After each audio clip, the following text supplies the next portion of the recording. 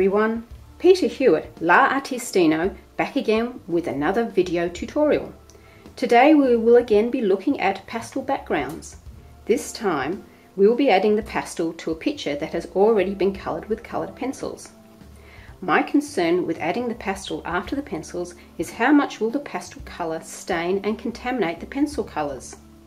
This wouldn't be a worry if the pencils are dark and the pastels are light.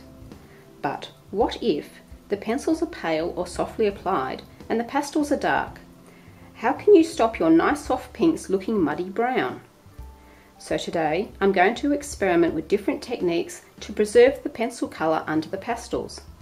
I'll finish up by adding pastel to a picture in Joanna Basford's Lost Ocean that I've already coloured. For the purpose of this video, I've created some shapes and coloured them in at one of the back pages of Lost Ocean. I've created them using a waterproof marker and coloured them in with a couple of polychromos pencils. I've picked a light one so you can see best of all how the covering with pastels affects it. This one I've coloured in quite softly. This one I've coloured in with the normal pressure. This one I've pushed really hard on the pencil to burnish the picture down with the colours themselves. And these three I'm going to use 3 different pencils to coat them. The first one I'll be using the Derwent blender pencil. It looks just like this. And it's a colourless pencil used for blending colours together. The next one I'm going to coat with the Lyra blender pencil, which works exactly the same way as the Derwent pencil. Now I understand that you can also get a Prismacolor blender pencil. I don't have one of those to demonstrate with, so I don't know quite how that would work out. Finally, I'm going to use the very popular method of blending using a white pencil, and this is a white polychromos pencil, and I'll be using that on the last one. So here we go with the Derwent blender pencil, and I'm just going to coat over the top of my pencils. Now my thought here is that if I can seal it down with the blender pencil, it will help to act as a resist against the pastels.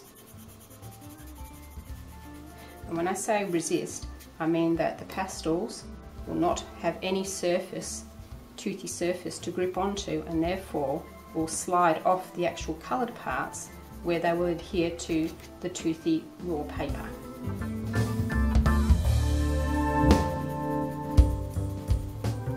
Now that I've just done with the Lyra one. Now I'll be using the white polychromos for the last one. Now the thing that I noticed straight away with using the white pencil is that it will bleach the colours underneath, being a white pencil, which is fine if you want to soften the colours before adding the pastels, but I would think if you wanted to keep your colours nice and bright, you would like to stick, or it would be preferable to stick with the blender pencils, which have no colour to contaminate the original coloured pencils. Right, that's done. Now we're going to see what happens when we add the pastel over the top. So there's my blue, and this time instead of scratching it off, because I just want to do a smaller area, and I think this is quite a valid way of doing it as well, just rub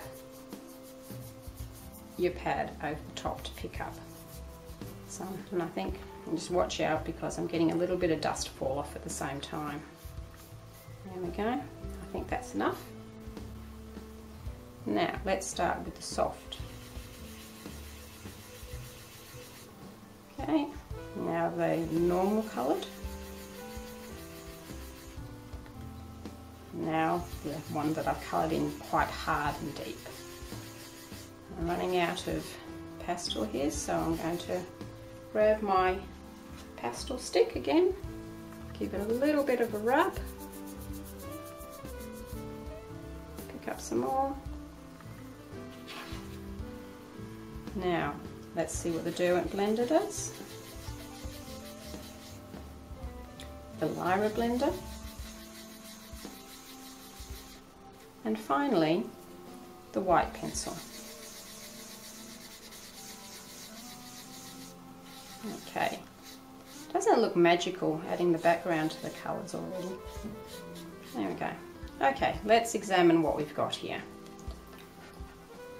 Just a little puff of air to blow off the excess. Now, first of all, we can see that the soft application of the pencils has been very badly stained by the pastels. You can see there's a lot of pastel colour that's turned a lot of that creamy colour into a green colour. So, not very good for soft application. This is normal application. Well, that's certainly a lot better. I can still see some blue contamination there. There is a faint blue contamination, which I can see. I don't know if the camera picks it up, but it's not so bad. In contrast, the hard application, there is no contamination at all. It's very clear that the colours have remained pure, and I can hardly see the very barest specks of blue, and you certainly wouldn't notice it. Moving on to the Derwent blender, I think we've got a better result here than with just the plain pencils. There's still a little bit of colour contamination, but it's not very bad. The Lyra blender, I think, actually did a better job of keeping out the blue. Particularly I can see in the purple. It might be a bit hard to pick up on camera, but in this one the purple looks more bluish, and in this one the purple is stayed rather warm. So I think out of the two blenders, the Lyra blender is better. And to tell you the truth, I do prefer the Lyra blender. I find it's a smoother application where the Derwent blender feels a bit grainy. Finally, the white pencil. And the white pencil did a beautiful, beautiful job of preserving the colour. I can see absolutely no contamination whatsoever. But unfortunately, as I said before, with the white pencil, it will bleach your colour very slightly. But still, if you want to preserve your light colours, it might be a good idea to coat it with the white pencil. Now, just to see how that works without the pencil on beforehand, if we just want to see just how well each of these three techniques will resist, I'm going to colour in each of these boxes with one of these pencils, and then we're going to put the pastel over the top and see how they protect the white of the paper below. So to start off with, again, I'll go the Derwent blender. I'll leave that one plain as the control, and we'll go with the Derwent blender, and I'll give this a nice thick coating. Just noticing the Derwent blender just leaves a very faint greyish cast on that paper. I hadn't noticed that before. Now we'll go for the Lyra Rembrandt blender. Well, I'm not getting the really noticeable grey cast that I was with the Derwent blender. That's nice. And again, I find the Lyra blender is a bit smoother to use. Finally, we'll go for the white pencil and see how that does in comparison.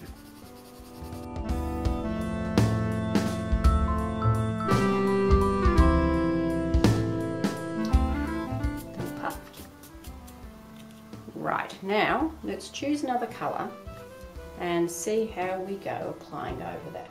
Looks like a nice one. We'll go for a nice burgundy. Let's rub some of this off.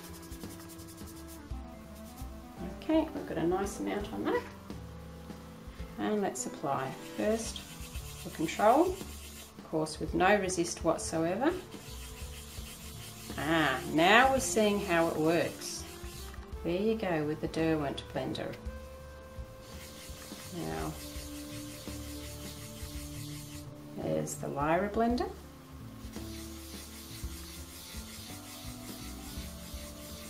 And finally, the white pencil. And what a difference. They really do resist the pastels. So in conclusion, for this little experiment, I would say that if you're applying your pencils fairly firmly, then you're right. The pastels won't stain them. But if you're applying your pencils fairly softly, then I would suggest using another type of pencil over the top to preserve the colours. looking at these three, I think the Derwent blender performed the worst. I can still see quite a bit of pink contamination, although it's better than nothing. The Lyra blender did very well, and so did the white pencil. So I think the Lyra blender and the white pencils are a winner. So if you're applying your pencil lightly, this is an idea to help preserve them before adding your pastels. Here is my pre-coloured picture in Lost Ocean. As you can see, it's one of the first big double spreads. And I'm about to colour it with the pastels.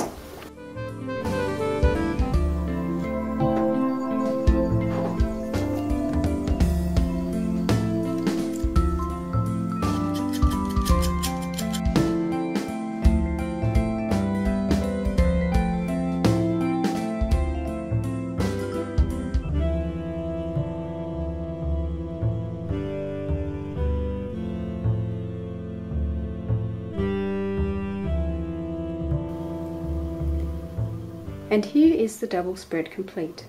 As you can see, I finished the second part of the picture off camera using exactly the same techniques that I used for the first half. If you're interested in learning more about my pastel application technique, please refer to an earlier video that I've got on my channel. I hope you've enjoyed this video and you've got something out of it that will add to your colouring experience. Until next time, happy colouring!